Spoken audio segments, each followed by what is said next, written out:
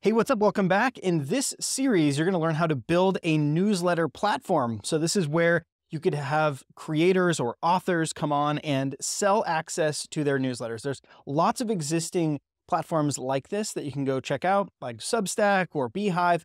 But what we're going to do is build from scratch a newsletter platform using Ruby and Rails. And in this series, you'll learn all of the different bits and pieces for Stripe Connect and how you need to store things in your database, set up authentication, handle webhooks. We're going to talk about Connect onboarding. We're also going to talk about how we might model the database so that it works for storing these newsletter issues so that people can come back and read them from the site later.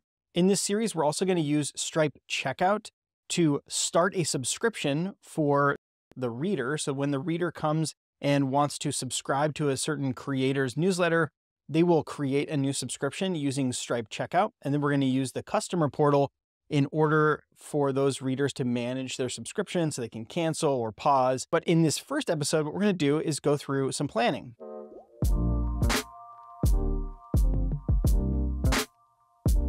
All right, so let's start talking about maybe some features and some modeling.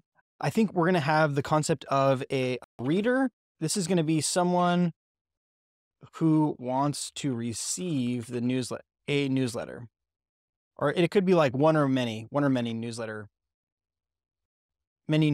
issues. And we're going to call it we'll call it an issue when that's like the individual email that the newsletter reader is going to receive. So we're going to have the concept of a newsletter, and this is really just going to have the topic or subject and an author.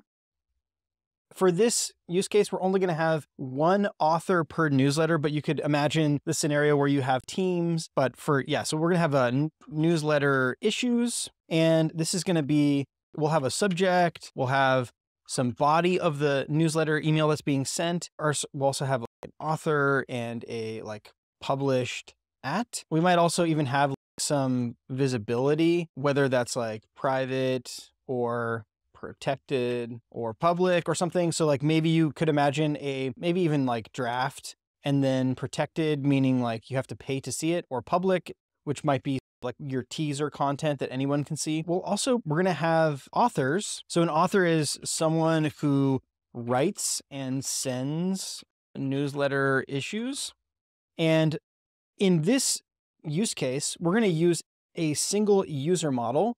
And that user model will represent both authors and readers. So you can be an author who has a newsletter and you're going to send that newsletter, but you can also, with that same account, subscribe to and be a reader of other people's newsletters. So we're going to reuse that same concept. So we're going to have this user. This is going to be the authenticated user. We're also going to have some representation of a customer, a Stripe customer object. So a customer is going to be the reference to the object inside of Stripe that keeps track of all of our subscriptions and payments that we are spending money to subscribe to newsletters. So this is going to be a reference to our Stripe customer, which keeps track of our subscriptions and past payments. This will probably, this is going to be related to a user. So for each individual user, we'll have just a single Stripe customer or a single customer model, like a one-to-one relationship. We're going to keep this customer separate so that we can keep track if for some reason they want to delete their customer account or whatever, we can have many customers for a given user. I don't know. We'll see. Okay, so then we're also going to have the concept of an account. I don't know if we want to call this a merchant account, a payout account. This is the payments account so that authors can receive payment from their end customers. So this is a reference to to the author's Stripe account, which enables them to receive payment. We're also going to have, what are we going to have? We're going to have some webhook events separate from the domain model, but I want to have an event model. This is going to stores the data from a webhook payload. We'll process webhook events in the background, and we'll kind of build out a whole webhook routing system for those. And I'm trying to think of any other things that we might want. So let's also talk about features. So this is more like the domain model. And then we have some features. So things that we might want to add to our system. So we need a way for sign up, sign in sign out. We also need some way to create a newsletter. We need a way to author and send a newsletter issue. We need a way to subscribe to a newsletter, and we need a way to view past newsletter issues. We need some like background job service. We need, a webhook handler so that we can build automations based on what's happening. We need some sort of payment flow. This is like also like part of the subscribing to a newsletter. And then we also need Stripe account setup for payouts. So a payout is when Stripe is sending money to your bank account, and then a payment is where money is coming in. So let's actually say an account is a reference to the author Stripe account, which enables them to receive payouts to their end bank account. What else might we want? We're also going to have, this bit here will be Stripe Connect onboarding.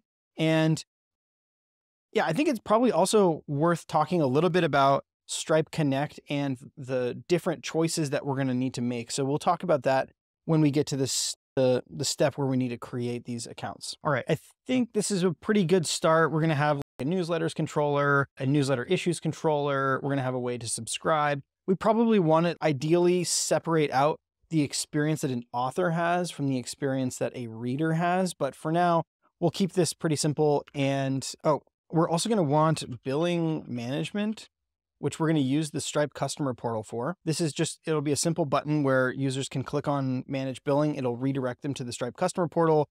They can view their past invoices and update payments, etc. Okay, what else might we want here? Oh, we probably want to, authoring a newsletter issue is going to be one thing, but like sending a newsletter issue will be another thing. And this will also involve two things like local mailers and integrating with SendGrid. So SendGrid is a service by Twilio.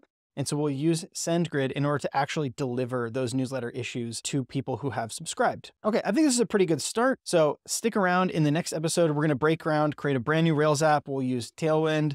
We're going to use a little bit of Hotwire. We're going to use Tailwind UI specifically. And it should be a fun time. So stick around for the next episode and we'll see you over there. Thanks for watching.